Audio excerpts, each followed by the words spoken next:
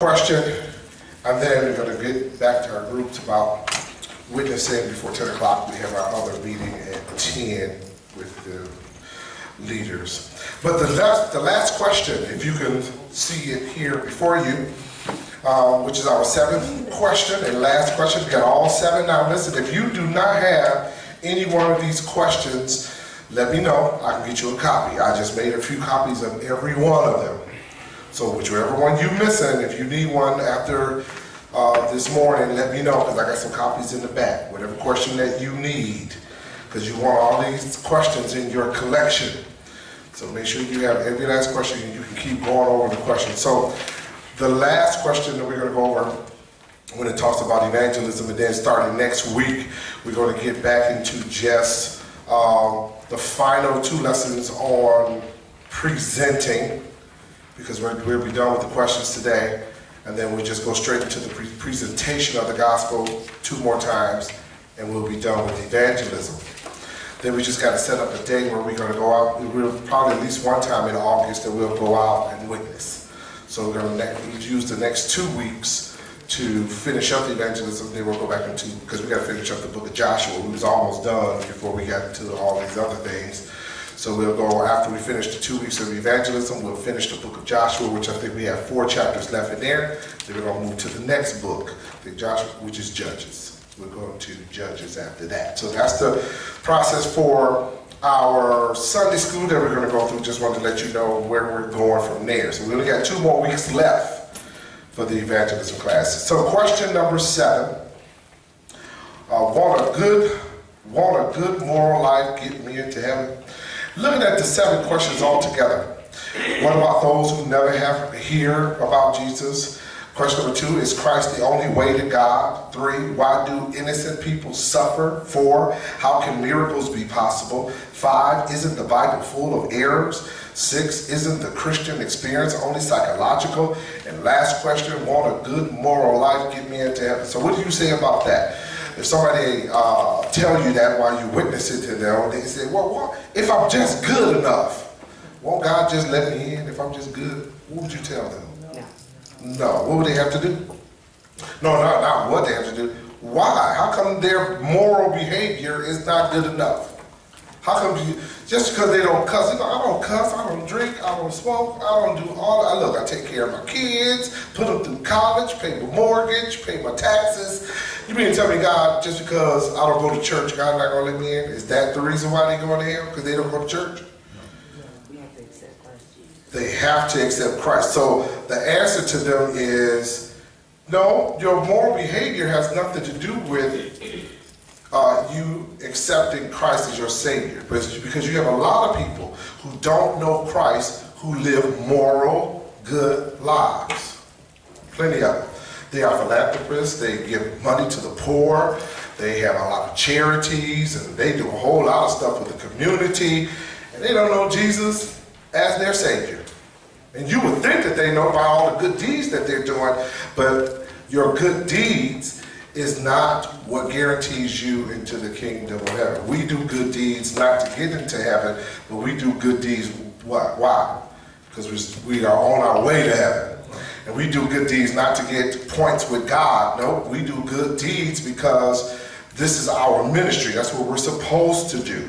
You don't do it because somehow God is going to look at you that way. So yes, somehow we got to get people to understand that their lifestyle, the way they live, if they thinking they're living a good lifestyle, that lifestyle is not good enough.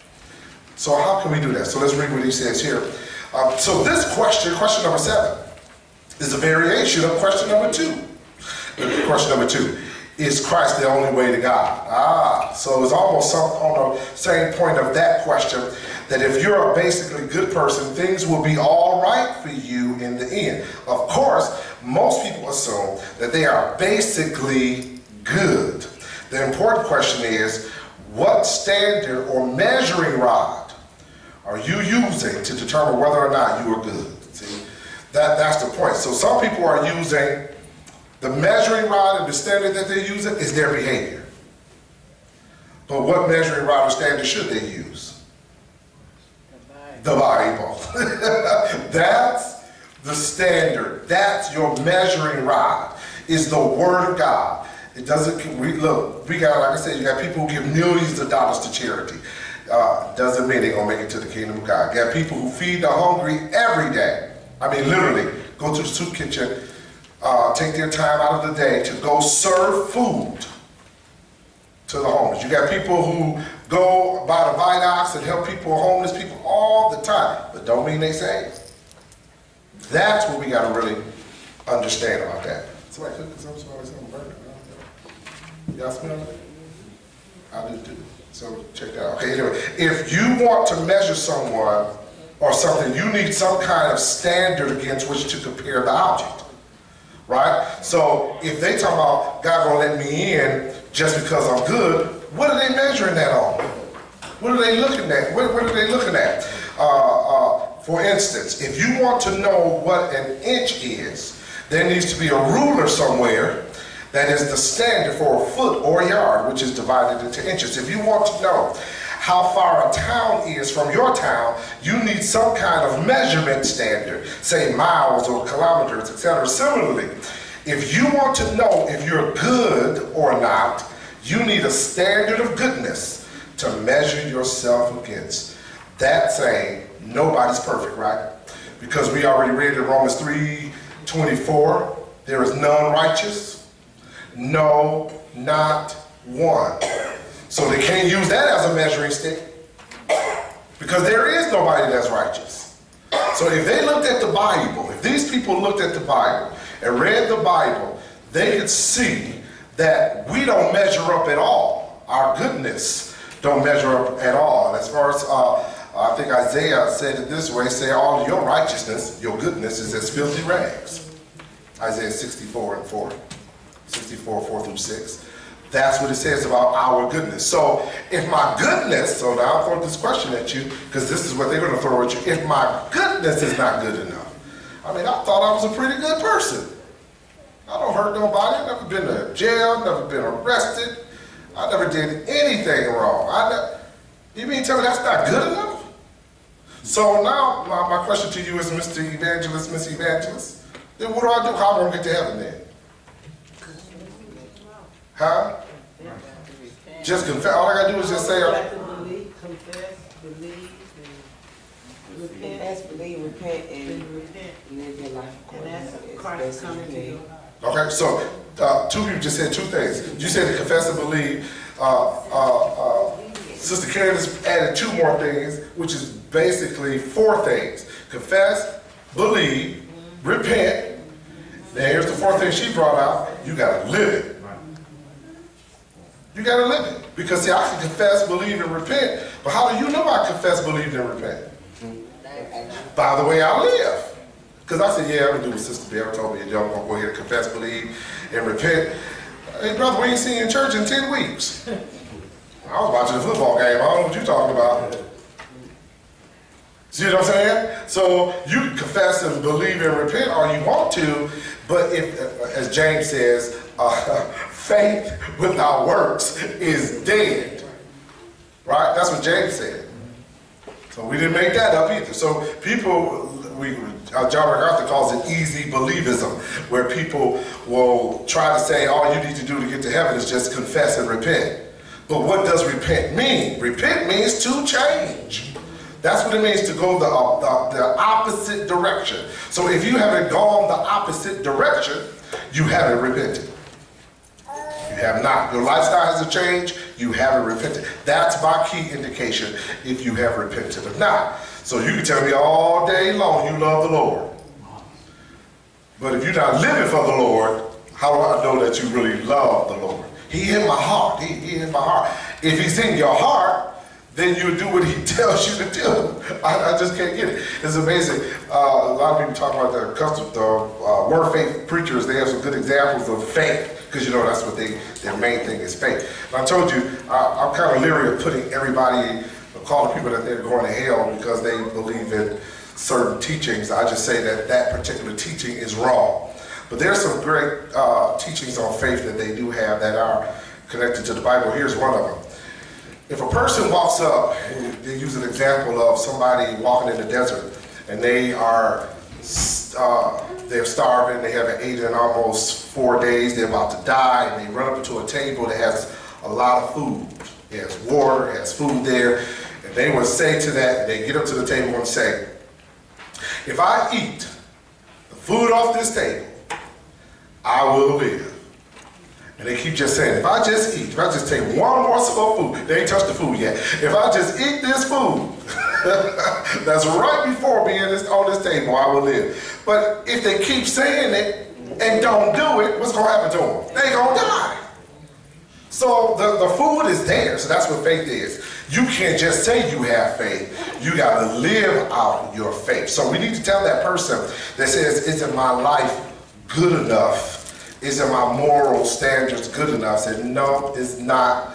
You're being good is good. That's great. We want you to be good, but that is not the measuring standard that we use, or that's not what God uses to allow you to get into heaven. So let's go a little further. You were telling me I need to confess, repent, believe in my heart, and live the life. Okay, so how do I repent and how do I confess? What scripture would tell me how to do that? Because now you got me. Okay, I want to repent and I want to confess. Where would you take me next?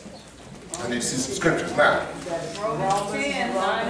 Romans 10, 9 and 10. That if thou shalt confess with thy mouth the Lord Jesus and believe in thy heart that God has raised him from the dead, thou shalt be saved. For with the heart man believeth unto righteousness, and with the mouth confession is made unto salvation. That's Romans 10, 9 and 10. And you can do Romans 6:23. 6:23. For all have sinned. No, for the Which one? For the wages of sin is death. But the gift of God is eternal. Is eternal life.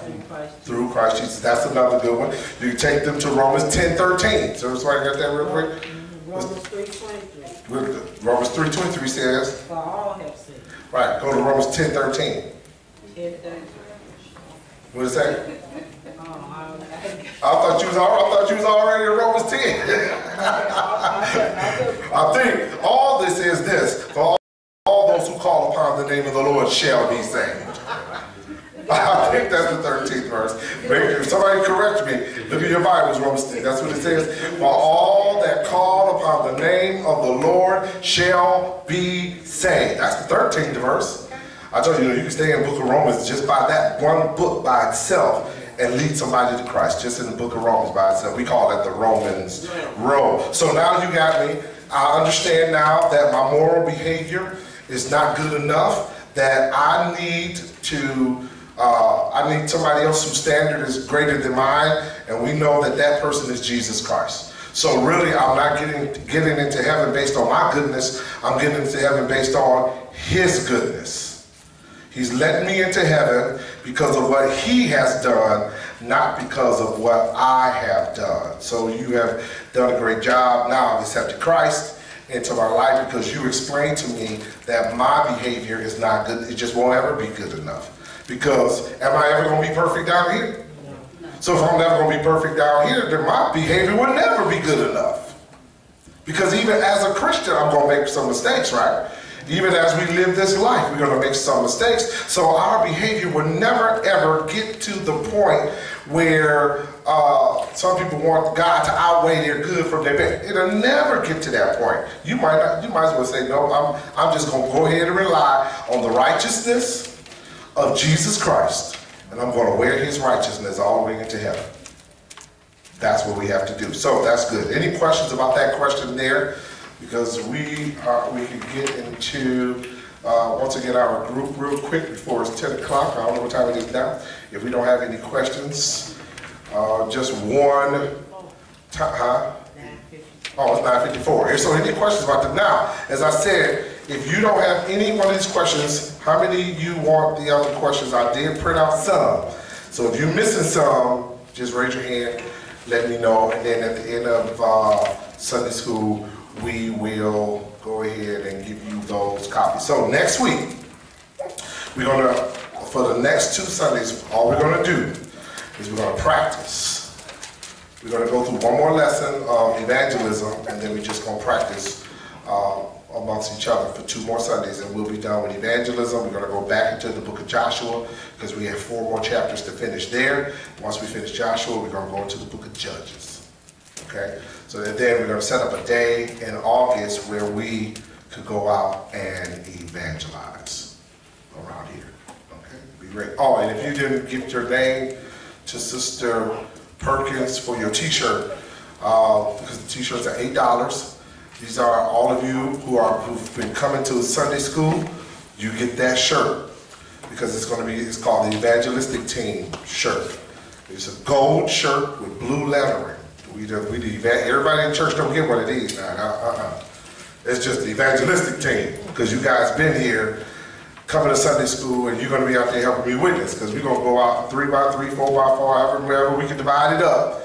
But we won't go out by ourselves. I at least want 3 people in the group to stay with each other as we go up down the streets witnessing to people. I want 3 people at a time to go. Okay, so that'd be great. So any other questions or comments about evangelism? We got just 2 more weeks left. All right, let's bow our heads. Father, in the name of Jesus, we thank you once again for being in your presence. Thank you for your love, your joy, and your peace. Thank you for allowing us to understand today that our moral behavior is not good enough and that we need Jesus' righteousness to make it into the kingdom. So, Heavenly Father, Lord, we do realize that. Allow us to be able to explain that to somebody who is lost. And Heavenly Father, allow us to continue to study how to be a good evangelist. In Jesus' name, amen.